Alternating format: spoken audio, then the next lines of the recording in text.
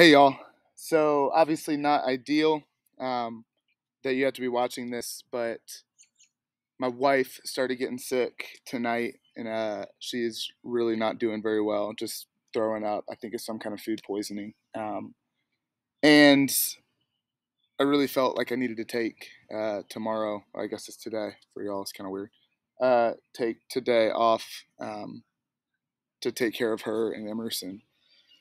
But obviously not a great day to do that because I think saying goodbye is very important. And yeah, closing out is something that I take very seriously, and is difficult to do at the same time. So I'm not sure there is a good way to do it. But anyway, I wanted to spend just a couple minutes doing two things, and first off is just to say thank you. Um, in so many different ways, y'all have impacted my life over this 10 months in ways that you don't even fully know. Um, whether it's through journal prompts where you've been honest about things, and I've gotten to see y'all wrestle through things and to be reminded what a warrior is. And all these books we read about heroes and warriors, and then I read these journal prompts and I'm reminded of what it actually looks like. Or whether it's, you guys loving each other well. I see that. I really do. I look around the hallways when I'm in the lunchroom, uh, when we're in class, and I see people having a conversation that would not normally be talking, and I see people, just doing little acts of service in the lunchroom, noticing each other, moving towards the person that's hurting. Um, I've seen y'all demonstrate that. So many of y'all do it again and again. And so when I say that I've seen what it is to be a warrior, I've seen what it is to suffer well. I've seen what it is to rejoice with those who rejoice. I've seen what it is to cry with those who cry.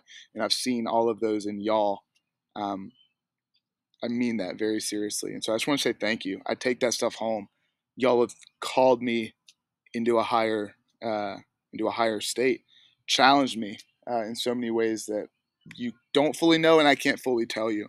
So thank you for doing life with me this past 10 months, and just the way that y'all have loved me well. Um, and I want to leave you guys with what I call a blessing for the road. Um, and you should have a little bookmark. What I try and do every year is think, okay, we've spent 10 months of doing life together. How do you end that? Um, well, what would I want uh, a class of young men and women to take away as they leave sophomore English, um, and head onward into their lives, right? Like I've been able to travel this stretch of road with you, which has just been so beautiful, and now you head on. Um, and so I write this. It's not. Um, Obviously it's not mind blowing. It's really just, I call it a blessing for the road, or a prayer. Right, read it as a prayer from me to you, um, as you head onward in this adventure, and as Lord willing you travel further and further into the high countries. So I'm just going to read this. I'd love if you would read it along, and just hear this as my prayer for you guys, as a blessing as you travel on from sophomore English. So I call it a story of a life, or the story of a life. And it starts out with a quote from John Bunyan from Pilgrim's Progress. He says, "What can I expect twixt this and our journey's end? As this year has reminded us, life is a journey full of twists and turns.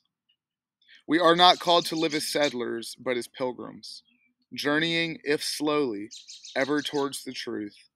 And every journey starts with leaving what you once thought was home. The call to adventure is a daily one, and one that you are allowed to ignore. But the treasure only waits for those who choose to face the guarding dragon, to cross the threshold into the wild.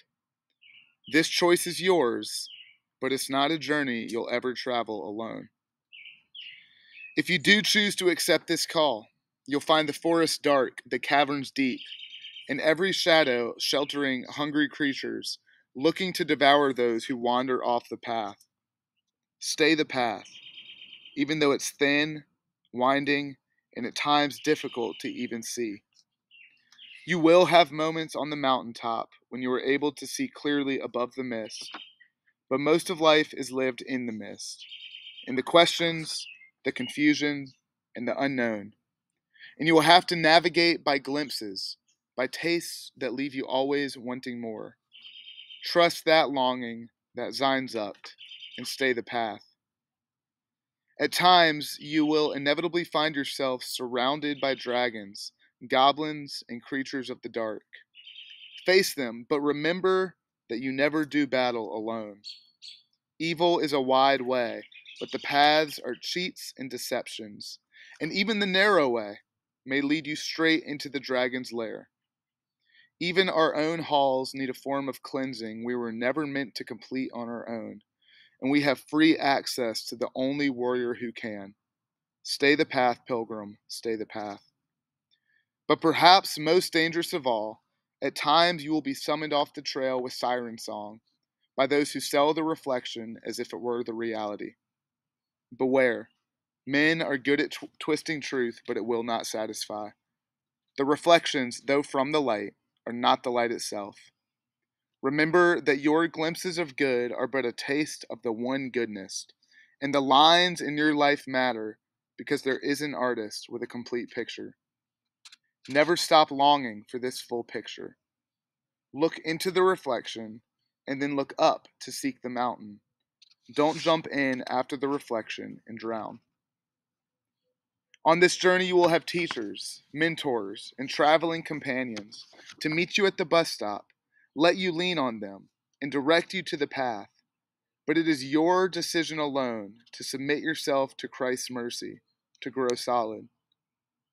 Even now, you are at the edge of a forest, and it is your choice to say, "On we go," or cling to the comfort of the dream feast that never fills and only makes you more ghostly. You are what you eat. When it grows darkest, remember that being found requires you admit to being lost. Stay the path.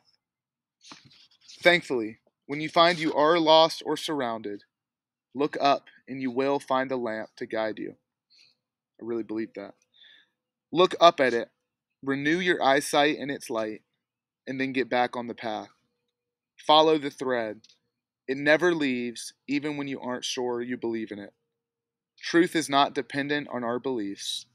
There's a thread that promises to lead you home if you will submit to let it guide you, even when you cannot always see it clearly.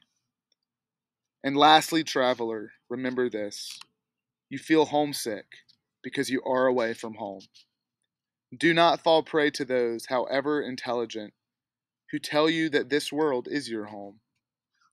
Deeply feel the Sehnsucht, the cosmic homesickness, and keep praying, looking, and longing for the Holy Land.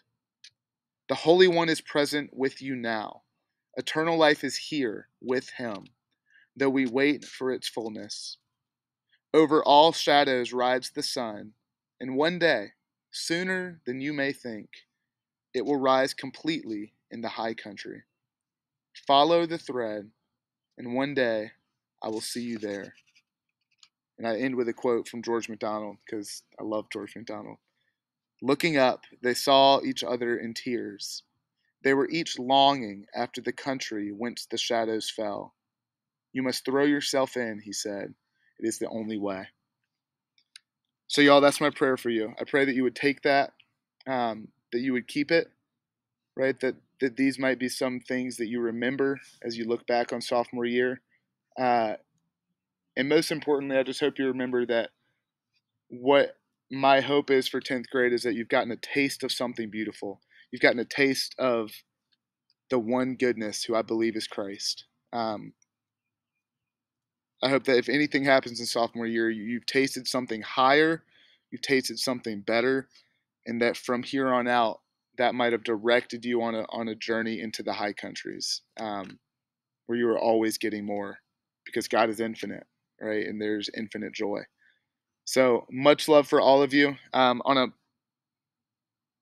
you know what? Let's just end on that. No, let's not end on that because you also need to write this essay.